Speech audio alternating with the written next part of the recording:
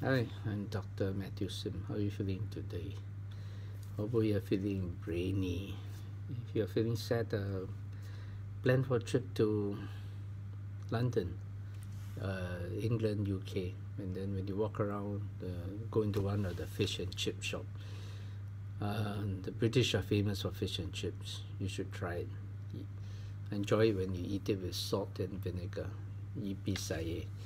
Okay, today I'd like to talk about the Sharpe ratio for VNQI, the Vanguard Global ex-US Real Estate ETF, VNQI. V for Vienna, N for Norway, Q for Quebec, and I for Indiana, VNQI. Okay, the Sharpe ratio is basically invented by came up by this William Sharpe, Nobel Prize laureate.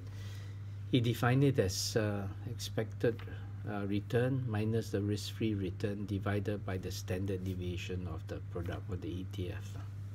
It measures some form of risk.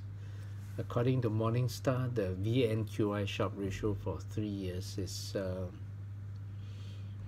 about 0.53. Not very good. Most investors want at least a 1.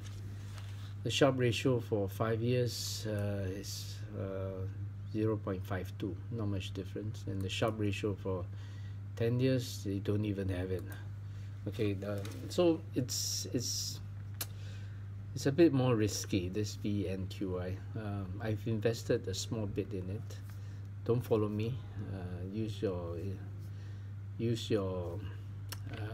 own decision and intellect.